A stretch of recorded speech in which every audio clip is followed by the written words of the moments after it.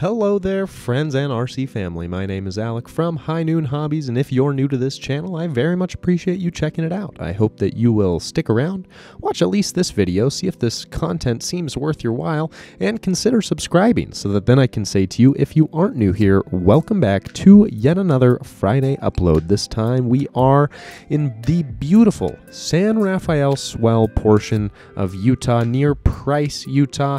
If you're unfamiliar with this area, and I know I say it a lot, but if you are unfamiliar with the Swell, I absolutely recommend that you check this area out if you ever get the opportunity. This is a beautiful area full of lots of different recreating activities, everything from climbing to RC crawling and everything in between. And of course, we are out here with the 801 RCC Builds and Adventures group, and I personally came out with Sons of Crawl. We all know Mike, as well as Cameron, whom y'all have become quite fond of as well. Taylor, who's got his new Joker truck out, as you can see in front of me there. And, well, we are out here to hit the 801 RCC San Rafael Swell Grand Prix. This is a pretty sweet event, the first time that I've made it out to this event, and, well, I had a blast. But unfortunately, I also had a bit of a problem, if you will, with the High Noon Capra. And anyone who caught the live stream last Sunday, you're probably familiar with this issue already, but we are going to go ahead and recap it and take a look at what exactly happened. So we are out here. The kind of small SLUTs group is sticking together through the 200 gate course. If you guys have not caught one of my videos talking about an 801 comp before, these comps aren't very... well, they're not very compy.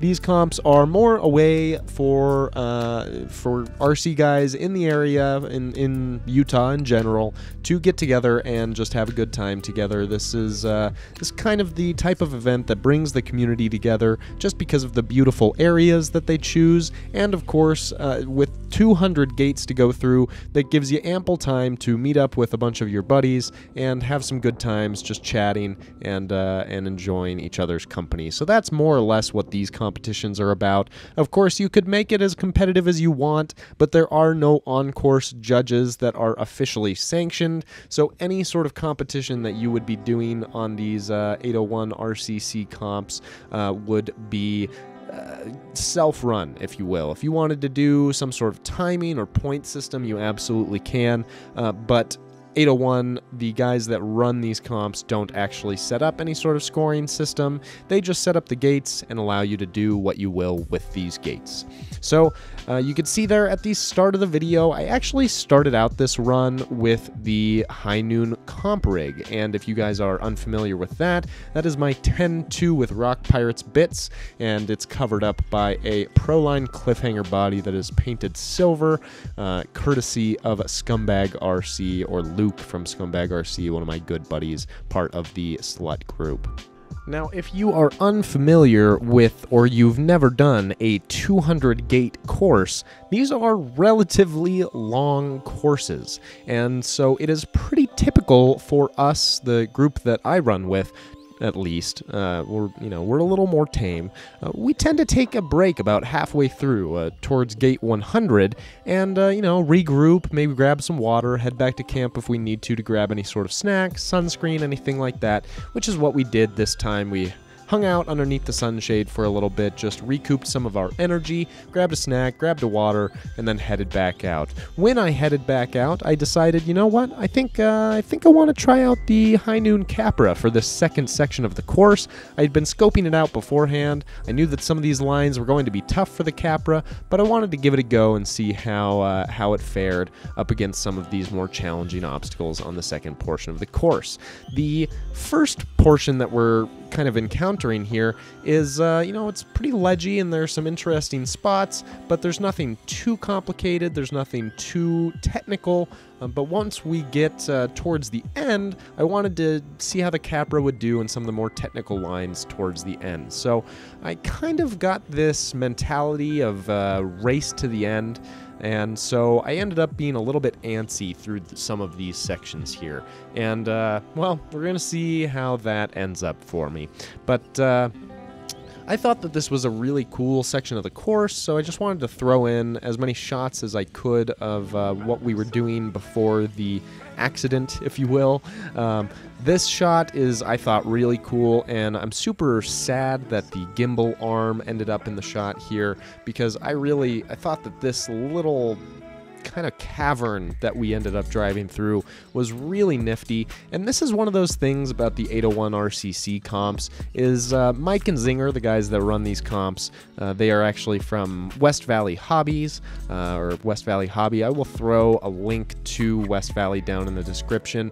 If you guys live in the Salt Lake City or the kind of northern Utah region and you're looking for an absolutely awesome hobby shop, I definitely recommend checking out West Valley Hobbies. They are fantastic guys, and they put on these awesome events for the community at absolutely no cost. So anything that I can do to support them, I will do, because I really, really appreciate everything that these guys do for the community. But this section here, we're kind of just cruising through, and I've got this mentality of we're going to race to the end and try to get to the more technical gates so that I can get a bit more footage of that crawling. Little do I know that I won't be getting any footage of that crawling whatsoever. Like I mentioned, if you guys missed the live stream that I did last Sunday, I am going to start doing some kind of combinations on Sunday. So some Sundays will be a actual edited video, and other Sundays will be a live stream, and I'm going to try to make the schedule very clear beforehand. I know that last weekend I didn't do it. We had a decent crowd for the live stream. I know we could do quite a bit better though, so I will definitely be letting you guys know next time we go live. But that may be this Sunday, so go ahead and stay tuned, I should say, to all of our social media channels to find out when we'll be streaming and how you can watch it. So you can see my antsiness getting the better of me here. I am trying to skip the line, skip the queue if you will, and find other ways up. This upper ledge here, though, is quite a bit trickier than I anticipated it being. As you can see, I just kind of started trying to ram the front of the Capra into the ledge without without much luck there. So I finally get the the front of the Capra up over this really, really overhung ledge. And then I realized the only way that I'm going to be able to get the rear up there to follow the front is if I use this rock here off to the left-hand side. So I use my all-wheel steer, and I kind of shimmy my way on over there so that I can use this rock and try to use it to kind of pinch myself almost like I'm in a V-notch and bring at least one of those rear tires up so I can drag the other one up, which you can see starts to happen right here. I lose it a couple times because this whole area is super, super dusty, but I finally make it up and over, and of course into a giant chasm on the other side of this rock, which I then have to crab walk my way out of, trying not to hit that cone along the way. Now I'm going to continue my crab walk and then use four-wheel steer to pivot myself back around and get through that other gate there. So this is, this is fun technical crawling, but this is definitely not as technical as some of the stuff that we were trying to get to. So I was really just trying to kind of get through it as quickly as possible.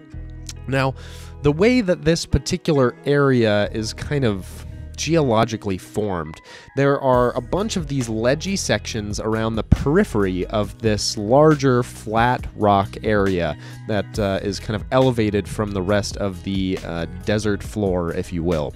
So we are trying to, at this point, we've kind of hooked our way around the periphery on the left-hand side, let's just call it the left-hand side of the rock formations that we're dealing with here.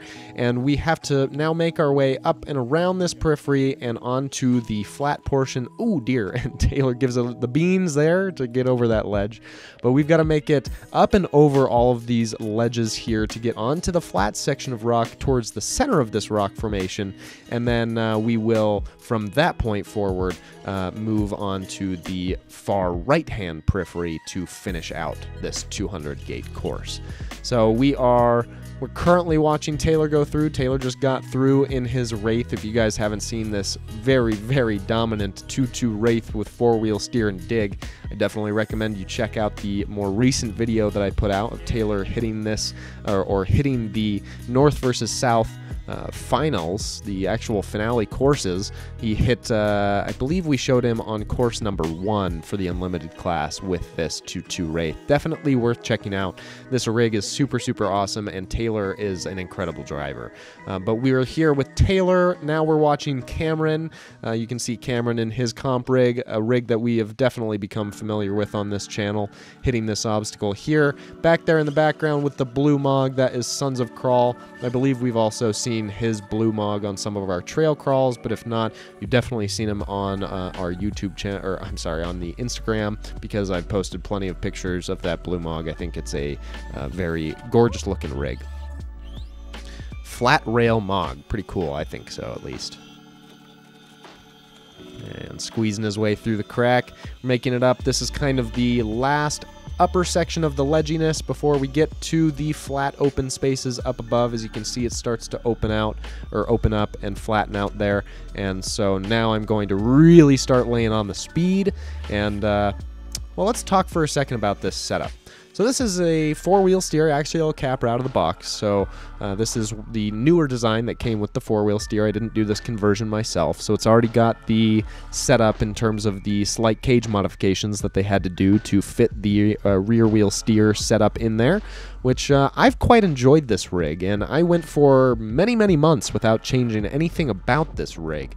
And then just recently, I would say about 3 months ago or so, maybe 2 months ago, I decided that it was time to give this guy a little performance enhancement, because I absolutely love crawling with this Capra. I think it's a really fun truck to watch crawl, but unfortunately it just wasn't quite keeping up with my other rigs, and I wasn't having as much fun with it as I thought I should have, so I decided to give it a little bit of a performance boost. And Scumbag RC, Luke from Scumbag RC, helped me out with that a bit.